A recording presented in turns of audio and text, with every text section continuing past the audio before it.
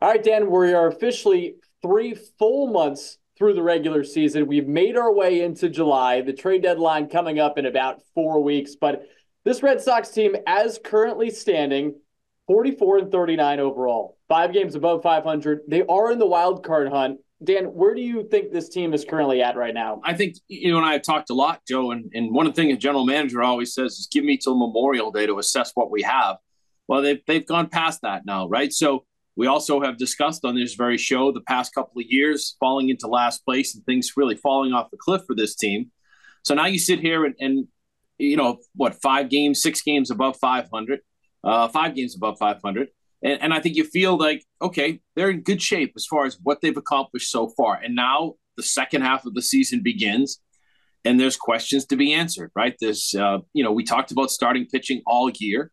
Now the question is, how much, if any, of a commitment will Craig Breslow in the front office be able to make through ownership in providing some more starting pitching? And can the guys on the staff get right? So I think to get to this point, A+ for Alex Cora and company.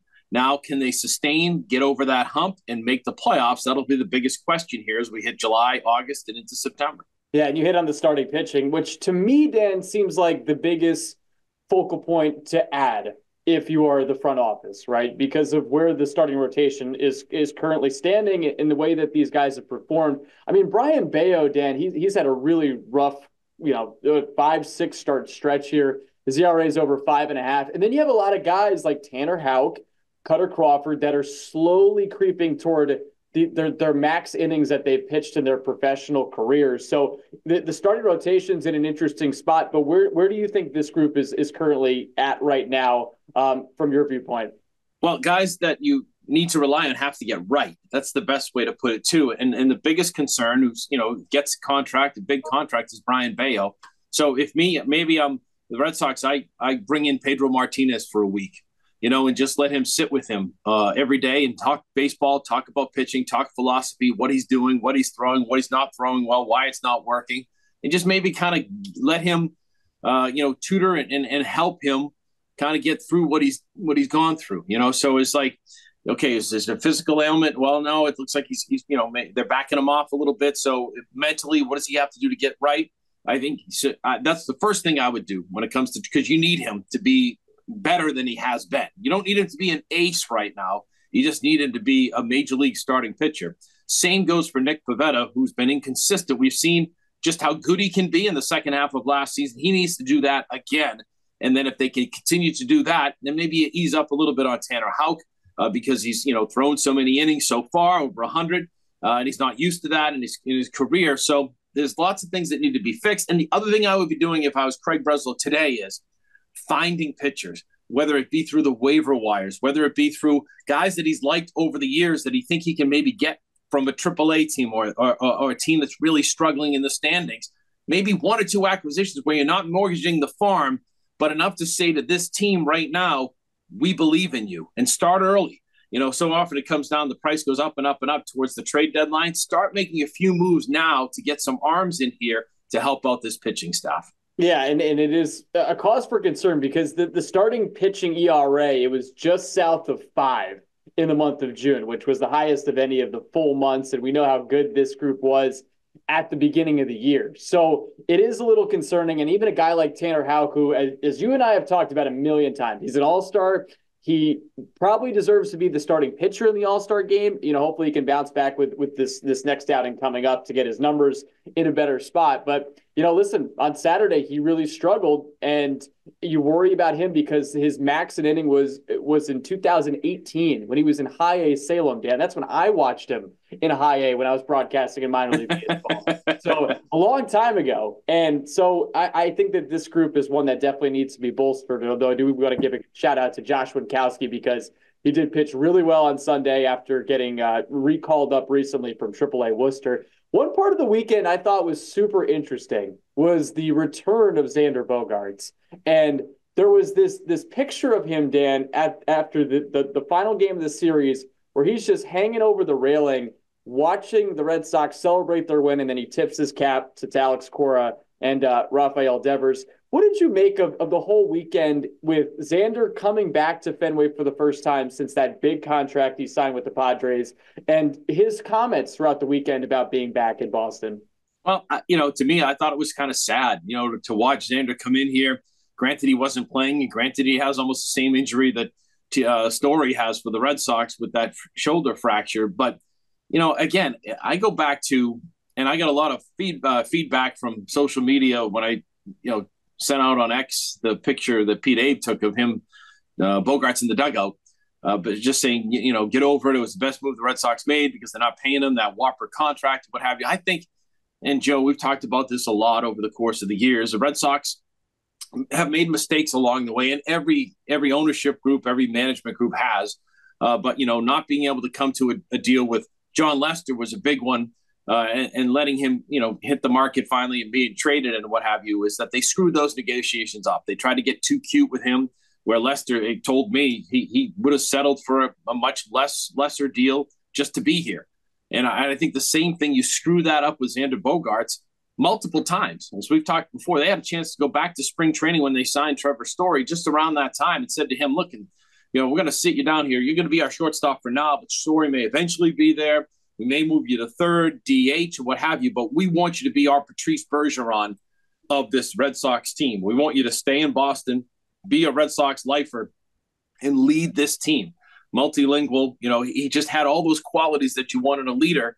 And I just think that they screwed it up. And to me, I think Xander's sad. He got his money out in San Diego, but realistically, Joe, and nothing bad about the market out there, but it's just nowhere near the market that Boston is. And he fit really well here. And you could tell how much joy and love he still has for the Red Sox, for Alex Cora.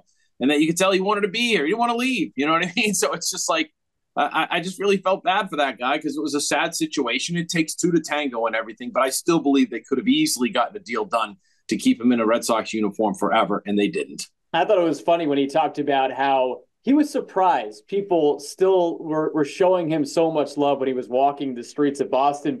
But that's what this town is for its sports heroes, and especially when you win here. And Dan, what I thought made Xander so unique is that he was a homegrown player for one, but he was truly everything you'd want in a member of this community, and then on top of that, a player for one of the professional teams here, because he carried himself with so much class. He could handle the pressure, which he did right away as a 20-year-old and 21-year-old in that rookie season when he started every game of the World Series. And he also found a way to get better as his years progressed here in Boston. He was good at the beginning, then he kind of slumped a little bit in 2014 where they moved him around the field, and then he became an offensive threat, and then he became a nice defensive shortstop as well. So his career arc here was super unique, and I think there is an emotional connection that this area is always going to have with Xander, even though he's now going to play, likely the rest of his career in San Diego. Well, yeah, you go back and you look at, he was groomed. He was part of a group that came up through the Red Sox farm system. And one of the things is you always notice with these guys is just how well behaved they were, how they treated other people, how much they were loved within the organization. I remember Raquel Ferrero's done an amazing job with this Boston Red Sox team. She would keep them all in line as minor leaguers. And when they came up here, they were ready to be players, but they were more so ready to be people that could lead. And I think that's what you want in a sports franchise now, because it's so hard to do and it's hard to get them. And then you go back and look at it and you say, all right, who should be the franchise players of this Red Sox team? Xander Bogaerts is one and Mookie Betts is the other. And I know money is a big thing in long-term deals or what have you, but if you had those two guys as the face of this franchise, you'd probably be winning a lot more and things might be different. So again, hard. It's not my money, especially in the Mookie situation, as to whether or not he really wanted to stay or go out and test, what have you. But if you had thrown that boatload of money at Mookie, he would have probably stayed. And in hindsight, when you look back on it, it's like, the price isn't going down in any of these sports, Joe. So you could have got him what now is probably a reasonable deal compared to all the others that are going out there and are going to continue to go out there all the way through. So those are the kind of things that's hard when you're in the moment. But as an ownership group, you just wish that they had made this decision to trust the people in the organization that made them into what they are, and then trust the people that they are in Bogaerts and Betts, and made them the face of your franchise for many, many years. Dan, did you see what Alex Cora said when he was asked what his favorite Xander Bogaerts moment was? What was it? He started the answer off with 2 words. Oh, yes. Garrett Cole. Garrett Cole. Awesome, right? 2021 wild card game got the whole place jumping after hitting that 2-run home run to dead center. And that's kind of like the best part of those guys, you know. And like you said, Xander, surprised that people recognize what have you. Xander, you won 2 World Series championships when you were here. You'll always be remembered. We've seen that now with this Celtics group. Tatum and Brown and D. White and Horford and Porzingis, they'll always be remembered and renowned with all those rest of those Celtics because they won a World Series championship here. The Red Sox, the Celtics won a World Championship. You're remembered for that more than anything else in this town. And that's kind of a cool thing that Xander Bogaerts will always have in his life.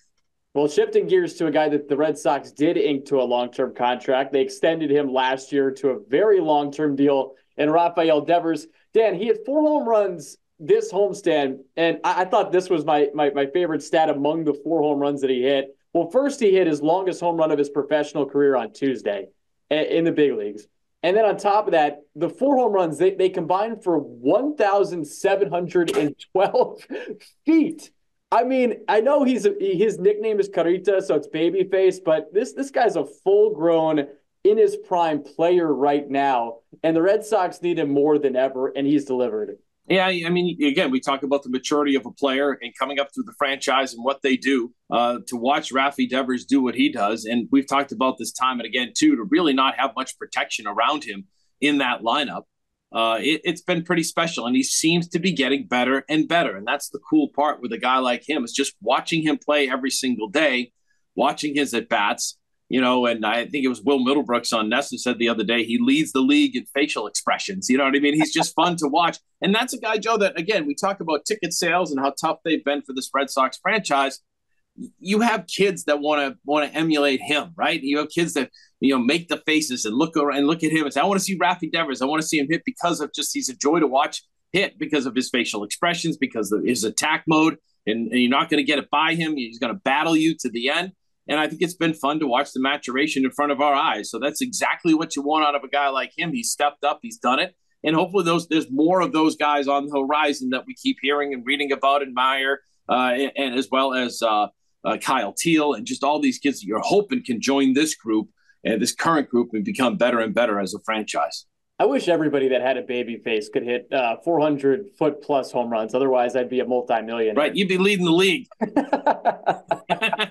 Before we go, Dan, I thought this would be fun to talk about since the Sox are going to be playing the Marlins coming up here. And this Marlins team, it's a pretty nondescript team. You and I were just joking about they're not a lot of before we hopped on about the lack of recognizable faces on this Marlins team. But I thought it would be fun to go back into the time machine and revisit one of the biggest trades of the last 2 decades that this organization has made. And that was when they traded for Josh Beckett and Mike Lowell and got them from the Marlins. They sent away some pretty good prospects back, 2 of them being Hanley Ramirez and Anibal Sanchez, who turned into very productive big league players. Yep. But this trade was made in November of 2005.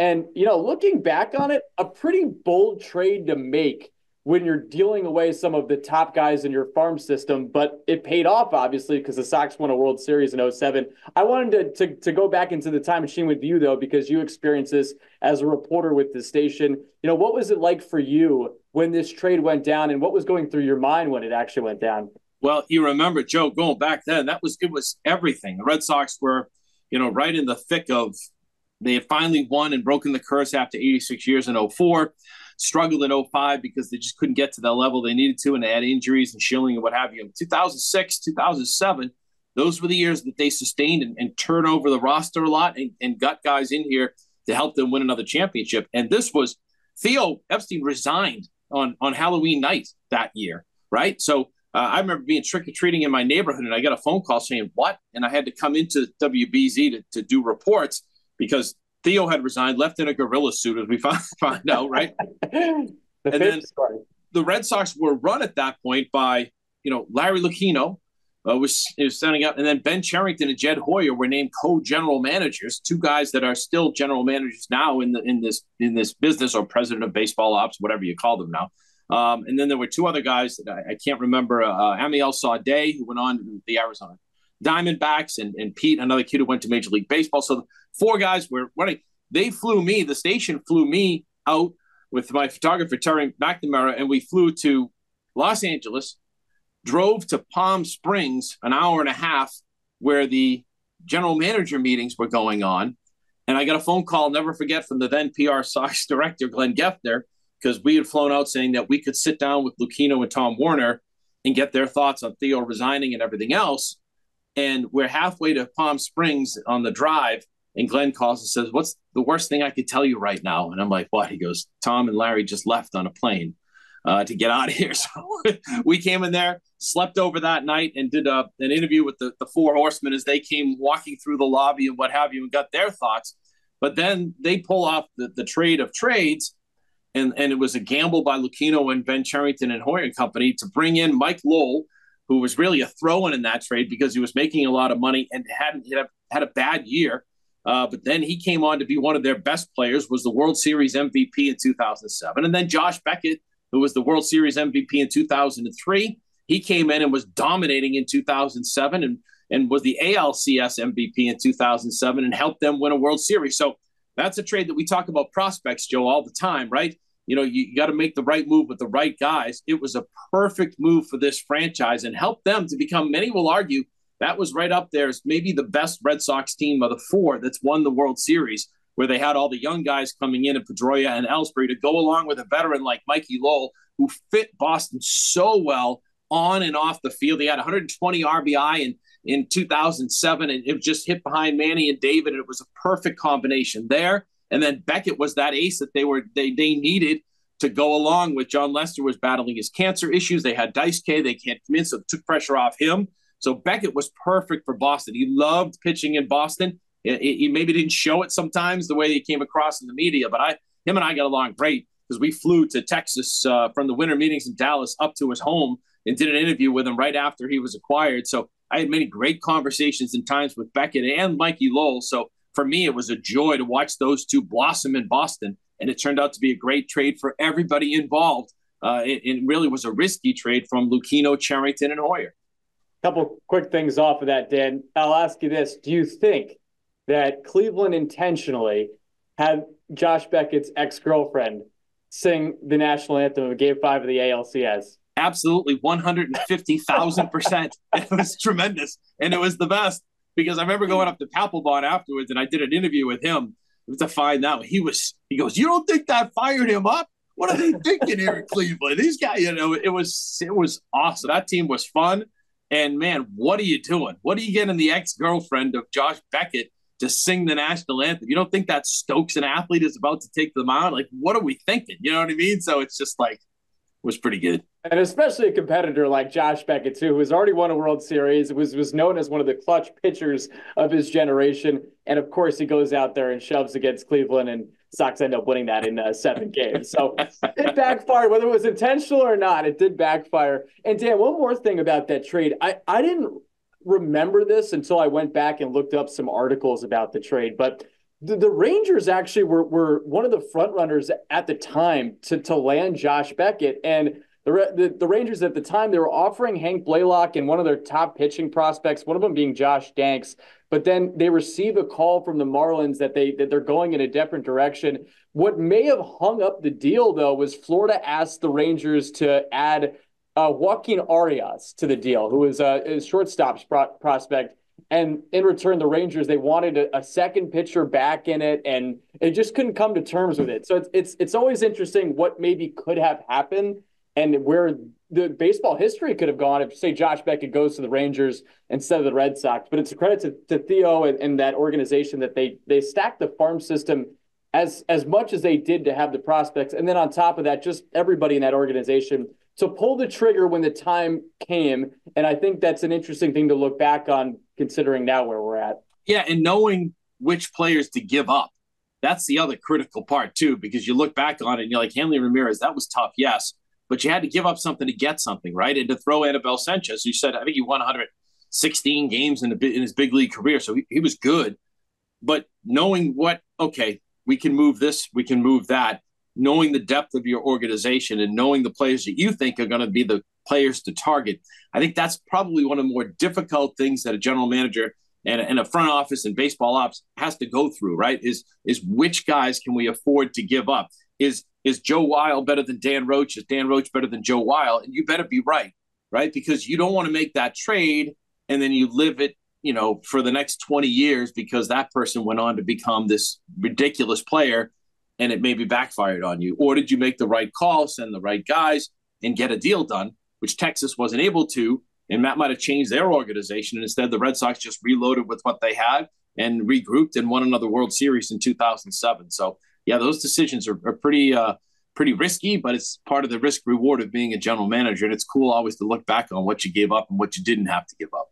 And the memories that they ended up bringing, right? Because 2007 doesn't happen without both of those guys. You can argue that they're the two biggest reasons that the Red Sox ended up winning the World Series that year when you look back at that postseason run. But we'll see how it goes now for this current version of the Red Sox as we enter the month of July and we inch closer and closer to the trade deadline. Dan and I will be there the entire way talking about it. Dan, appreciate the time.